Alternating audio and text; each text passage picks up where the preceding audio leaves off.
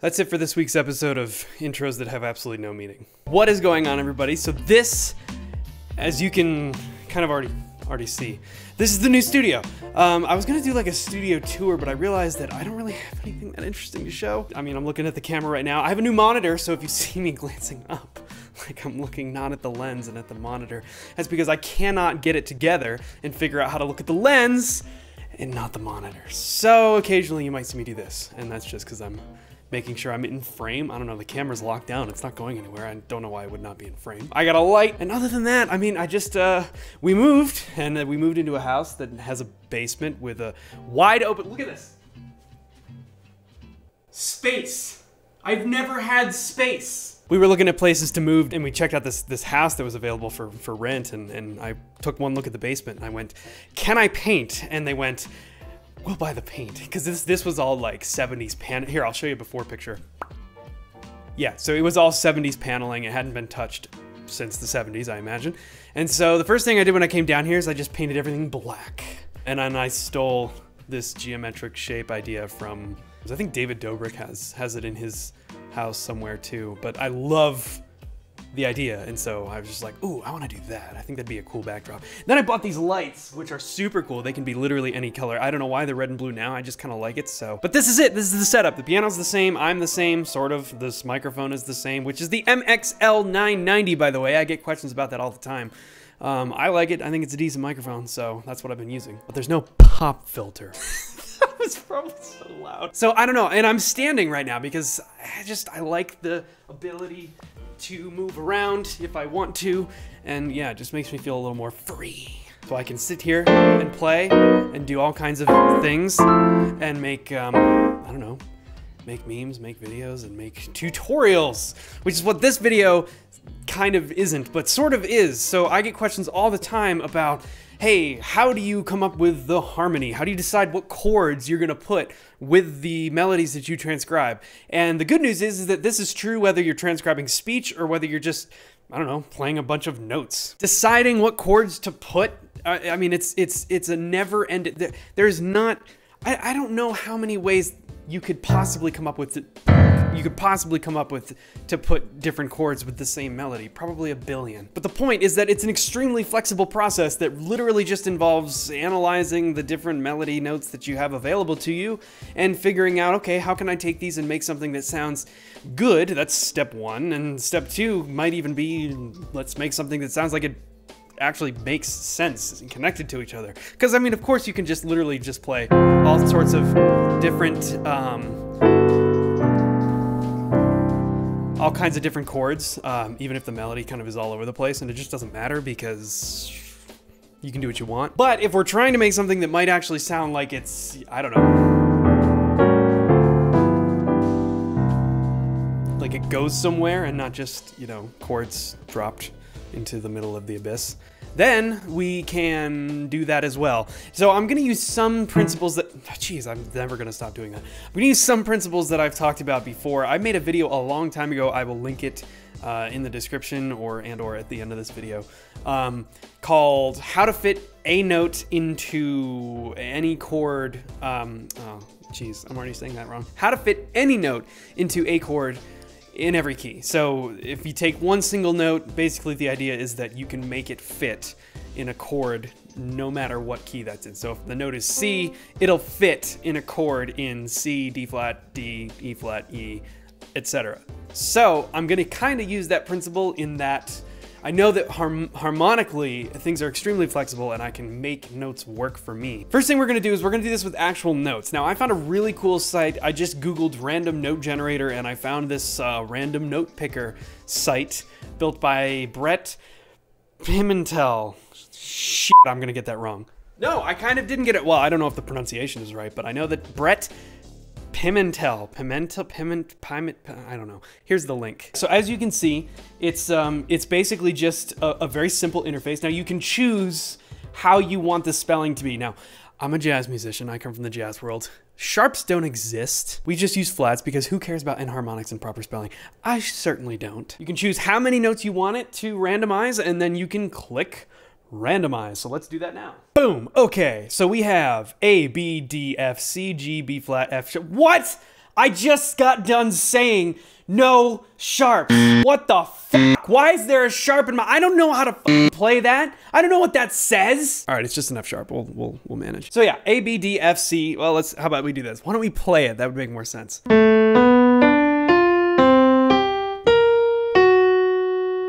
Ooh.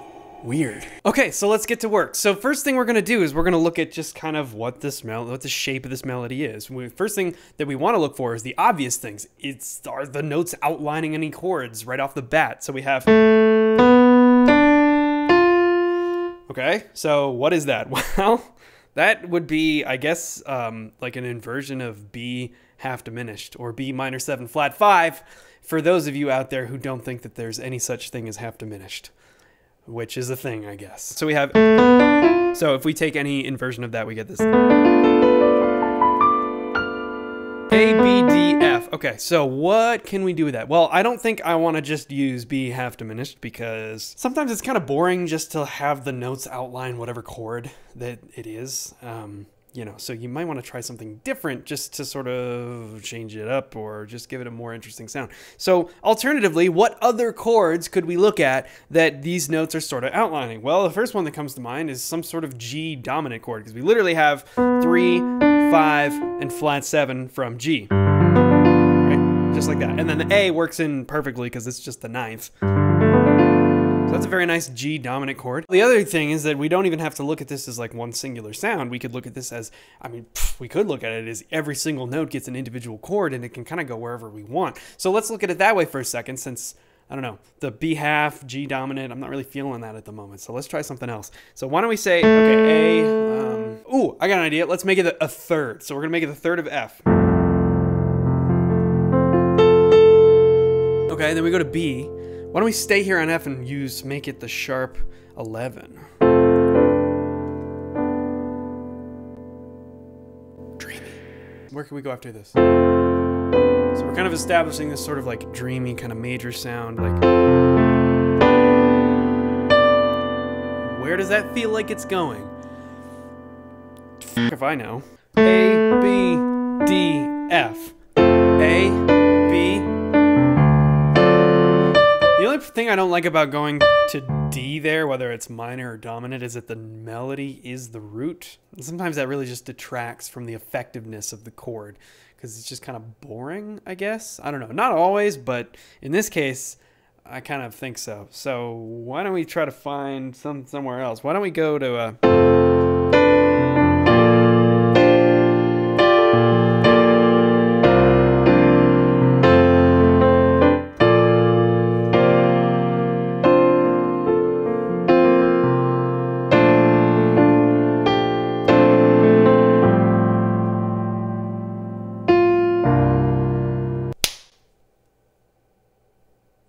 we got something. All right, so if I go A, B,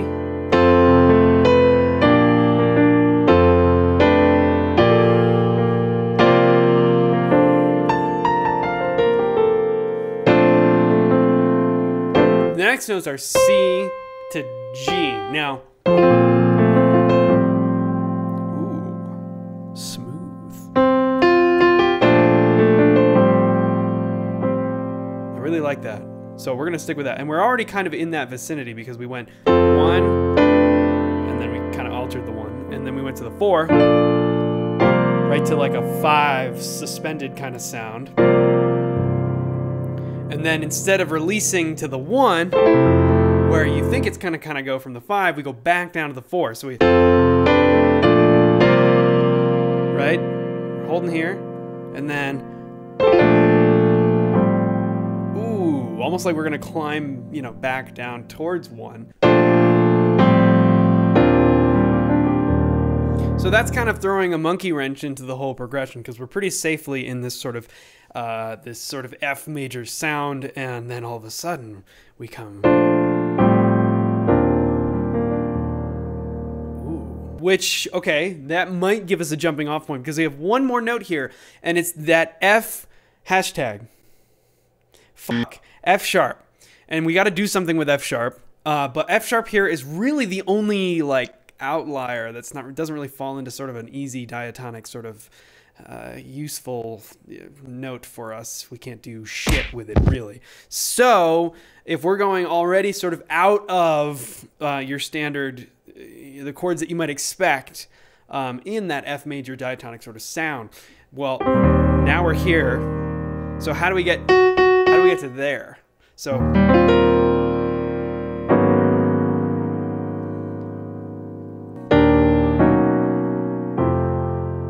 kind of like that. That was the first try, but I actually kind of dig that. Let's see.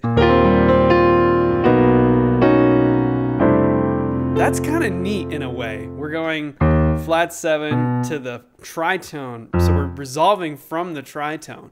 That's bizarre, but also kind of cool. But you know what? We're not going to stop there. We're going to keep investigating. So let's try something else.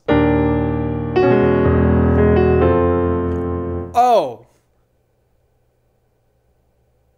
Oh, okay, wait. Okay, so if we do this right, we could get sort of a chromatic resolution where we're kind of doing, you know, something like that. But obviously we need to incorporate the notes. And then at the top of the phrase, we have that A that the whole thing started on. So if we go... Now, the good news about this is that the F sharp is the 9th of E, okay? So we can either make this a major chord, which I'm kind of doing like an E6-9 sound. Nice. But we could also make it dominant. It doesn't have to be a major 7. It could be flat 7. And in this case, I'm not really getting the feeling that it's making too much of a difference. In fact, I kind of like the non-dominant sound better. My favorite so far is... Oh, and now that I'm hearing that in contrast, I really like just climbing right up chromatically. Easy, right? You know what? I'm going to stop there because I do like it. I like that a lot. So we're going to stick with that. Okay, so let's start back at the beginning.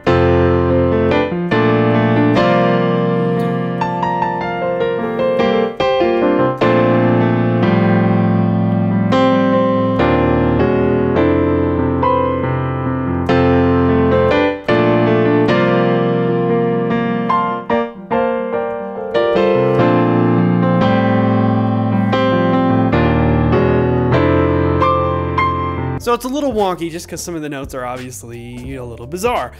But that is the general concept. You can really just kind of make harmony out of anything. And the thing about the random note picker is that really when I transcribe the notes of speech, it's the same thing, right? Because people speak and the pitches that come out of their mouths are largely random, although I'm not entirely convinced of that, but that's a whole other topic. So this weekend I flew back home to upstate New York, which is where I'm from. Got a chance to hang out with some of my buddies back home and do some playing. Here's a clip of that.